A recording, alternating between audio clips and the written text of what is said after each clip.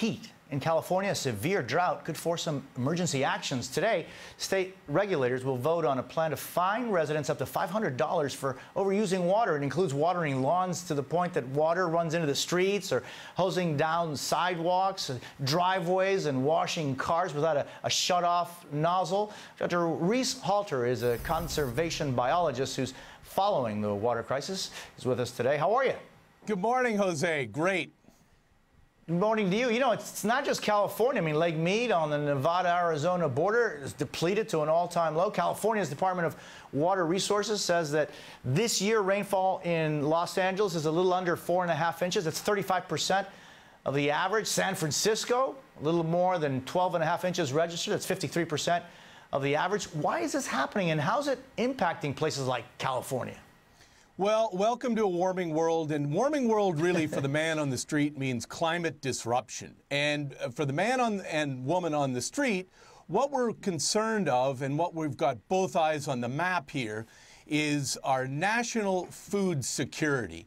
California, you see, provides y'all with 50% of your fruit and vegetables, and all, by the way, of your almonds, your apricots, your olives, your broccoli, your carrots, and on and on.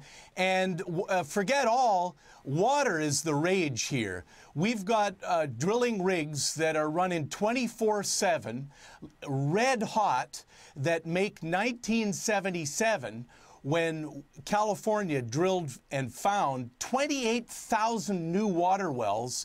We're way ahead of that. In fact, people are paying $10,000 just to cut in the queue, just to wait to get their wells.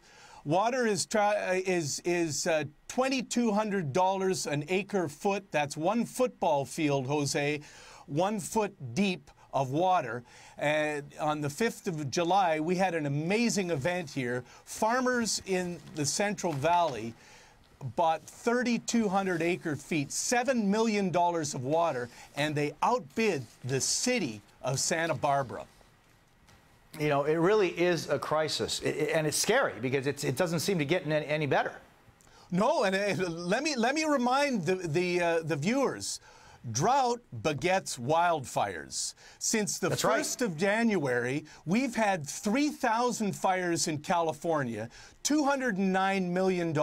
Last week, we blew $14 million, and we've asked President Obama for $615 million emergency funding, and it gets worse. Since 2000, every 3 consecutive dry winters spell mega fires, a la 2003, 2007, and 2014 was our 3rd consecutive dry winter. We're in for something here, and it's frightening, and this is national security.